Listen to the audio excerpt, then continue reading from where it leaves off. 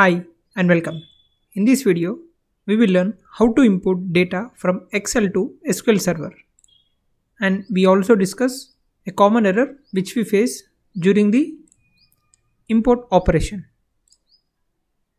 Here is my Excel sheet having three sheets: employee, product and sales. So I am going to import this employee sheet to my SQL Server. I have total 5 records here and the column names are present in my Excel sheet. I am going to import this sheet or these records into my SQL Server. From there I am going to fetch the records. So basically I am going to create a table using this Excel sheet. Let's see a demo. This is my SQL Server instance.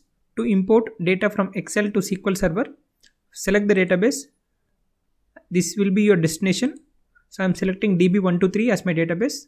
Right click on this, go to tasks, and then you have import data. You will get import and export wizard. So you have 4 different ways to open this import and export wizard. One is you can open it from your start menu. Go to start and type SQL Server import and export data 64-bit. Open this.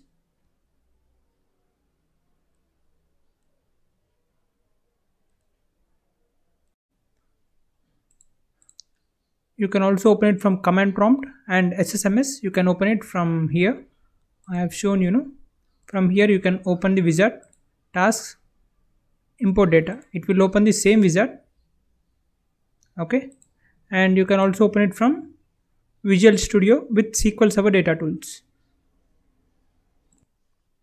Okay, so here I have opened it through start menu. So I'm going next. Select the data source. My data source is Microsoft Excel. Browse the Excel path. This is my Excel file. Let me show you the Excel sheet.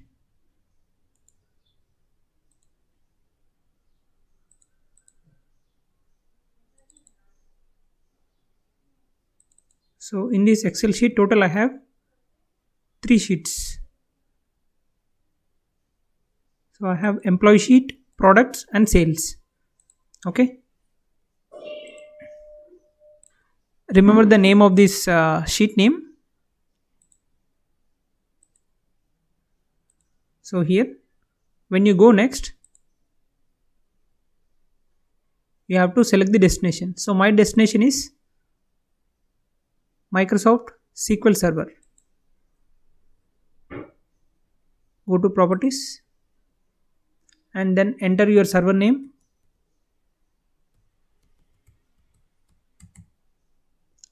Select the type of authentication. I am going with Windows authentication, and you can test the connection. Test connection is succeeded. Okay. Now select the database where you want to create a table. I am going to create a table in this database DB123. Okay. Go next. Here select the first option, copy data from one or more tables or views, and go next. So here you have the list of sheets that are present in your Excel file. Employee, product and sales. You can see the Excel sheet here. We have employee sheet, product sheet and sales sheet.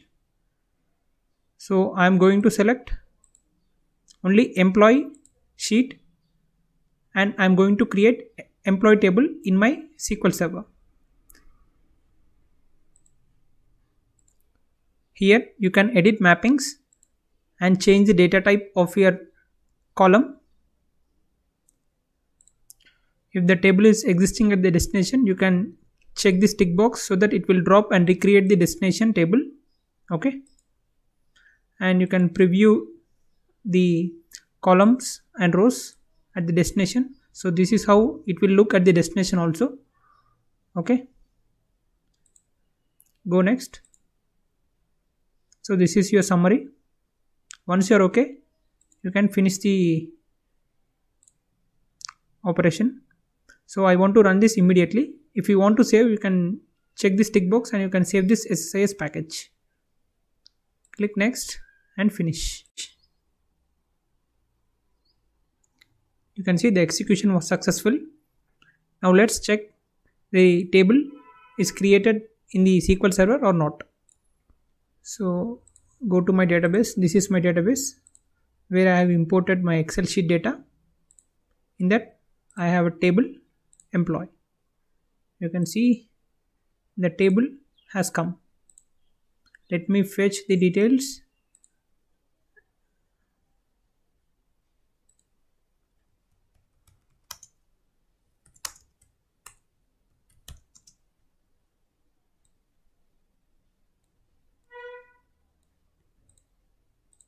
Execute. See, I have all my 5 records that are present in my Excel sheet. See, this is my Excel sheet where I have 5 records, and this is my SQL Server table records. So this is how we import data from Excel sheet to SQL Server. I hope you have understood how to import your data to your SQL Server. Sometimes you might get an error. Let me show you. Import data file. So once you proceed next, and after you select the data source as your Excel, and you will browse your Excel sheet and then select the Excel version, and once you click next, you will get an error stating Microsoft.ace.oledb.16.0 provider is not registered on the local machine. To fix this error, you have to install Microsoft Access Database Engine 2016 Redistributable.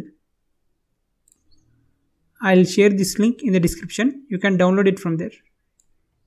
And you also need to check the version of your SSMS and the Excel.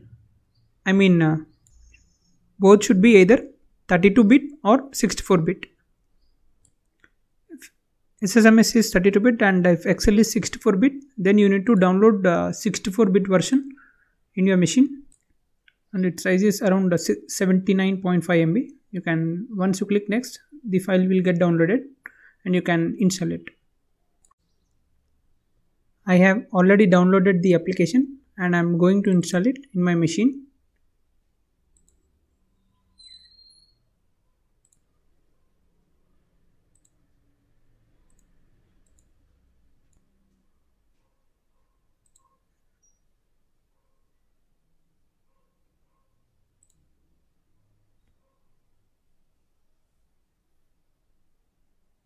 Installation is in progress. It has been completed successfully. Now let me go back to my SSMS. Installation is completed. Check if that works.